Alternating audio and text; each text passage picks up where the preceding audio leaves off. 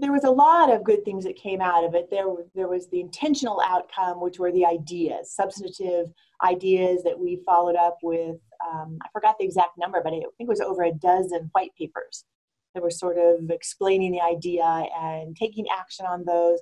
But another really big thing that came out of it that I didn't really recognize going in were the relationships. And those are still continuing. You know, many months later, we still have emails, we have some telecons, at all levels. So the staff have gotten together, the management have, gotten together, and so that kind of established some trust, certainly, but also maybe some common purpose and some connections that didn't exist before, independent of the ideas that are valuable also.